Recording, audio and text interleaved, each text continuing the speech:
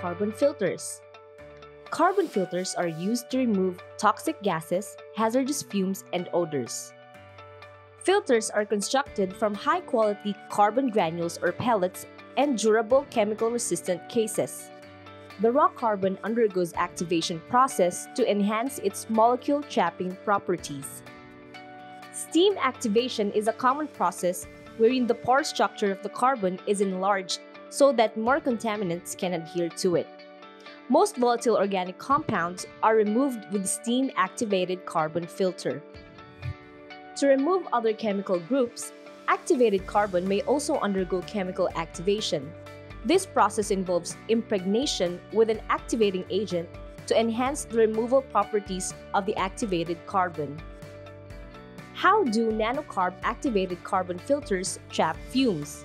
Carbon filters trap gaseous pollutants through the process of adsorption. During adsorption, the gas molecules stick to the surface of the carbon.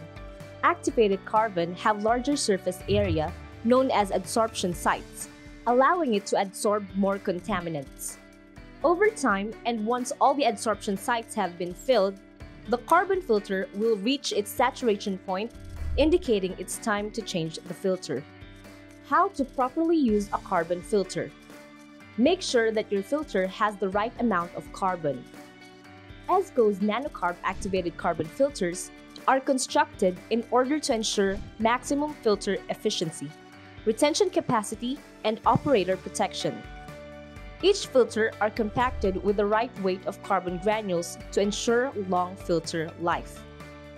Airflow is the vital key.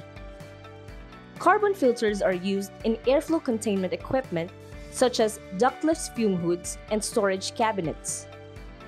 These equipment have the right airflow of 0.4 meters per second to remove the hazardous fumes from the work zone. The airflow guarantees operator protection. Follow filter replacement recommendations. Carbon filters may become saturated over time. If this happens, it will not be effective in removing the toxic odors. Change your carbon filters according to the manufacturer's guidelines. Esco nanocarb filters are estimated to last up to 12 months or more, depending on the usage. Store filters properly. Keep filters in their original container. Do not remove it from the packaging if it will not be used immediately. If there is no packaging, keep them in airtight containers or plastic bags to preserve the carbon granules. Keep filters away from humidity. Always store in a cool, dry place.